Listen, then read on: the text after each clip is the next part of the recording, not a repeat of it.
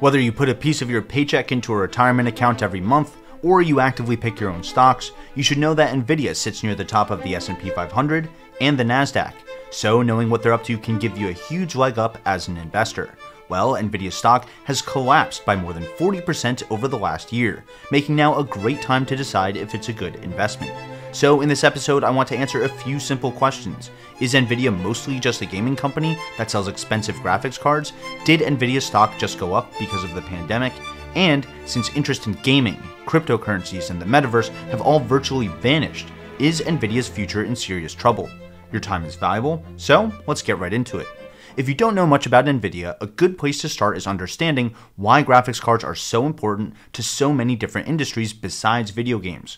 While video cards have been around since the 1980s, things really changed in 1999 when Nvidia released the GeForce 256. This was the first full-fledged graphics processing unit, or GPU. Before Nvidia, computers relied on central processing units, or CPUs, to perform the complex but repetitive calculations involved in generating graphics. Think about transforming the scene as a viewer moves through it, or handling surface and lighting effects, and so on. This was slow because CPUs process only one or two instructions at a time, but GPUs are designed to handle many similar tasks in parallel, making them great for rendering graphics. The GeForce 256 even incorporated a transform and lighting engine directly onto the chip itself, which resulted in a huge performance boost over previous kinds of cards. The GeForce 256 put Nvidia on the map, and they've been innovating in the graphics space ever since. Today, Nvidia owns over 85% of the GPU market, but while most people still associate GPUs mainly with gaming, they're used for much more than that. From architecture and product design to artificial intelligence and machine learning, these graphics chips power the applications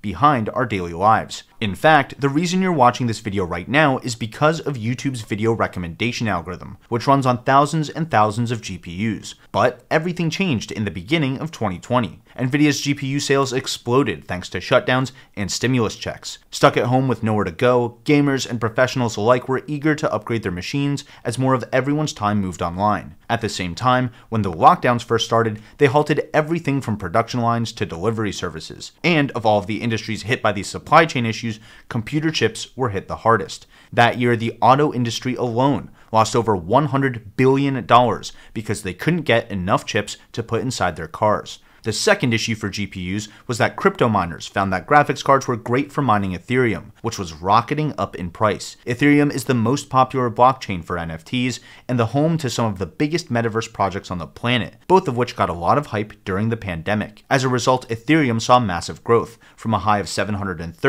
in 2020 to a whopping $4,800 in 2021. So demand skyrocketed as gamers, professionals, and crypto miners all scrambled to buy new GPUs. Lower supply plus higher demand means massive price inflation for Nvidia's cards, and as a result, Nvidia's revenue from their gaming segment, which is the one that covers all of their consumer GPU sales, shot up to over $3 billion in a single quarter. That was an 85% increase from just 1 year before. But in 2022, all those massive tailwinds turned into headwinds. For example, as the lockdowns ended, people spent far less time in front of their screens at home. Also, more apps, services, and workloads moved onto the cloud, which means they can be accessed by mobile devices and laptops instead of needing a beefy desktop computer. On top of that, almost all the demand for Ethereum mining dried up completely. Not just because Ethereum's price crashed by over 70%, which makes it far less profitable to mine, but also because Ethereum changed how it got mined altogether back in September of last year, and GPUs are no longer the best solution. As a result, Nvidia's gaming division reported just $1.57 billion in revenue in the third quarter of 2022. That's half of what it was at its peak. We'll see if things get better or worse for Nvidia's gaming division when they report their final numbers for 2022 at their next earnings call, which is in just a few weeks. Either way, that's the context for why gaming, which was once Nvidia's top earning business unit, is seeing historically low numbers today. Now with that context out of the way, let's start answering some of those questions from the start of the episode. A few months ago, Nvidia launched their RTX 40 series of graphics cards. Nvidia's chips are built by TSMC, but Nvidia doesn't just order chips from TSMC like we do from Uber Eats. Instead, the two companies work together to create a special version of TSMC's 4nm chip fabrication process that's optimized specifically for GPUs. That process lets TSMC pack a whopping 76 billion transistors and over 18,000 cores onto Nvidia's chips, which is about 70% more than their previous generation, which was their RTX 30 series graphics cards. Nvidia's management was pretty optimistic about the future of GPUs during their latest earnings call. Their CFO said that retailers were sold out of the RTX 4090 within minutes, even with that hefty $1,600 price tag. When the RTX 40 series cards first came out, I made a video saying that I think they're overpriced, especially given the amazing performance of the 30 series cards and the performance per dollar of competing GPUs from AMD. I actually still stand by that opinion, but you should take it with a grain of salt, because Nvidia's sales numbers don't lie. They shipped over 150,000 units in the first 2 weeks alone. As a result, Nvidia's CFO thinks that the third quarter of 2022, which is their latest quarter of financial results at the time of this recording, marked a bottom for Nvidia's gaming segment, and they expect the segment to start growing again in quarter 4 and well into 2023. Stacy Raskin, who is the senior semiconductor analyst at Bernstein Research, is also optimistic about Nvidia's gaming segment. Here's what he had to say to CNBC about Nvidia's most recent numbers. Is it possible for you to say right in the here and now that the worst is in? That the worst is behind this company? I don't know yet. I mean, it does seem like hopefully numbers have hit a bottom. Like I said, the gaming numbers are pretty good. I think one of the big questions into the guide next quarter is going to be the sequentials by business line. The guide for the total revenues were kind of flattish into Q4. So the big question is, like, is anything growing? Is gaming growing? Is data center growing? Like, almost being equal, I think you'd rather have data center grow sequentially into Q4 versus gaming. So that'll be one of the key questions on the call, I think. Yeah, and but overall, the numbers relative to expectations look okay. Yeah. So after the perfect storm of shutdowns ending, people spending more time on mobile devices, and demand for Ethereum miners going to zero, it looks like Nvidia's GPU revenue could have found its bottom. But that begs the question, should investors only focus on gaming? What about Nvidia's other business units? In the third quarter of 2022, Nvidia's data center business brought in $3.26 billion in revenue. That's double the revenue of their gaming segment and a massive 71% increase from the previous year. This is why I spent some time covering the differences between CPUs and GPUs. It turns out that GPUs are great for machine learning. Even though that doesn't sound anything like rendering graphics, both kinds of workloads take in large amounts of data and solve similar types of math problems in parallel. Nvidia has a few different data center chips that are all worth talking about. Let's start with their A100 Tensor Core GPUs. These chips are specifically designed for data centers focused on machine learning, data analytics, and high-performance computing, which is obviously a very hot market right now thanks to AI models like ChatGPT and DALL-E 2. Nvidia's newer H100 data center chips are a massive step up from the A100s in terms of performance, promising up to a 9x speedup in AI training, like the kinds used for self-driving cars. They also offer a whopping 30x speedup for inference models, like the massive natural language processing models behind GPT-3, which powers ChatGPT, or the image processing models that generate and modify images for DALL-E 2. And then there's Grace. Grace is Nvidia's first data center CPU, and it goes on sale in the first half of this year. According to Nvidia, Grace can deliver 10 times the performance of today's fastest chips when it comes to high-performance computing and AI workloads. One thing that's always impressed me about Nvidia's designs is that they can connect together to form more powerful systems at virtually any scale. For example, 8 of these H100 chips can be connected to form a DGX H100 server system. And if you combine 9 of these DGX H100 server systems, you get a DGX pod, which is the reference design that can be scaled up to offer AI services at enterprise levels and beyond. But it doesn't stop there. You can connect 32 DGX pods together to create a superpod, which provides around 1 exaflop of computing performance. And Nvidia is linking 18 of these superpods together to build a supercomputer called EOS, which will be about 4 times faster than Fugaku in Japan, which is currently the world's fastest supercomputer. But Nvidia doesn't just build supercomputers for themselves. Their hardware can actually be found in over 70% of the 500 most powerful supercomputers around the world. Supercomputers like Meta Platforms' Research Supercluster, or RSC,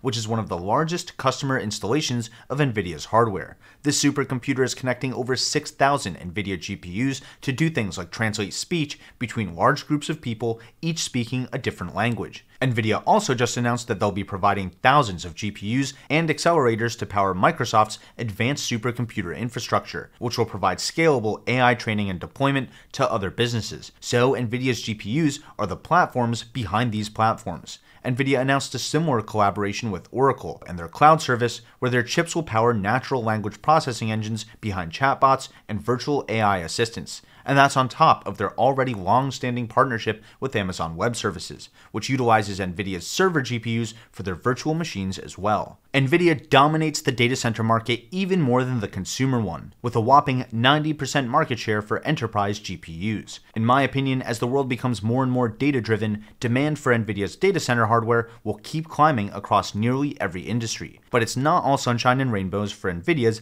data center business. Several months ago, the US government ordered Nvidia and AMD to stop selling AI chips and systems to China. Nvidia said that this ban could cost them around $400 million worth of data center revenue per year, which is about 3 or 4% of their total. But just a few weeks ago, Nvidia announced a chip called the A800 as an alternative product for consumers in China. Nvidia designed this chip specifically to get around this ban. Most of the other specs of the chip are identical to the A100, but the big difference is that the interconnects in the A800 run at 400 gigabytes a second instead of 600 to get under the performance threshold set by this chip ban. So, between how small the impact of these bans are on Nvidia's revenues and how quickly they can change their chip designs to get around them, I'm not really too worried about how these trade wars affect Nvidia's bottom line. But while Nvidia is making big strides in data centers and their gaming segment seems ready for a rebound, Nvidia has another division that's growing even faster. Even though automotive is only bringing in around 4% of Nvidia's overall revenue right now,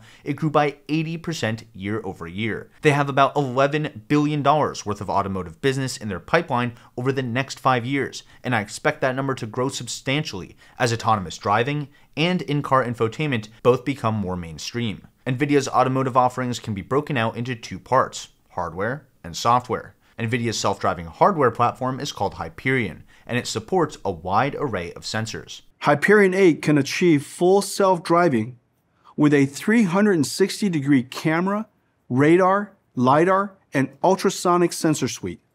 Hyperion 8 will ship in Mercedes-Benz cars starting in 2024, followed by Jaguar Land Rover in 2025. This is how Nvidia will provide self-driving as a platform. Mercedes-Benz, Jaguar Land Rover, and recently Lucid Motors announced their electric self-driving SUV called the Gravity, which will use Nvidia's Hyperion system and connect to their Drive software platform, which also has two parts. First, there's Drive Map, which is a crowdsourced real-time digital twin of every road that they get data for. Eventually, Nvidia expects to map every major highway in North America, Western Europe, and Asia. That's hundreds of thousands of miles of physical roads that'll have digital twins. If Nvidia knows where a car is in this digital twin, they'll also know where it is in real life. Then the Hyperion sensors in the car can double check what they're seeing against that digital twin. Then there's Drive Sim, which can take in recorded drive data, turn everything in the scene into an interactive object, and store those objects for further reuse. Drive Sim also lets Nvidia change anything in the recording and rerun a bunch of simulations in that environment. Or they can change the environment altogether by adding different lighting effects and weather conditions and road hazards and so on. Nvidia's software can also simulate what different sensors would see in a given scenario. So, for example, they can simulate a city street, show what a LiDAR would see on that city street, and then calculate the depth map that it would return. That means that they can train their self-driving AI on LiDAR data even though they didn't collect it in a real city street. All this to say, Nvidia's automotive business is one of their most promising business units, even if it's the smallest one by revenue today. So whether you put a piece of your paycheck into a retirement account every month, or you actively pick your own stocks, you should know that Nvidia sits near the top of the S&P 500 and the NASDAQ, and knowing what they're up to gives you a huge advantage as an investor. And now you know that they're much more than just a gaming company, that their hardware and software help power some of the biggest cloud services and supercomputers on the planet. They've built a suite of tools for self-driving vehicles that will hit the road as early as next year, and we haven't even scratched the surface on their other multi-billion-dollar efforts like Earth 2, which is a digital twin of the entire world including its water and weather systems, or Nvidia's Omniverse, which could end up powering a big chunk of the metaverse if it ever becomes a reality, or their cutting-edge work in robotics. The list goes on and on. But before you go investing your hard-earned money, there's another risk you really need to consider. And if you want to know what it is, check out this episode next. And if you feel I've earned it, consider hitting the like button and subscribing to the channel. That lets me know to put out more research like this. Either way, thanks for watching, and until next time, this is ticker symbol U.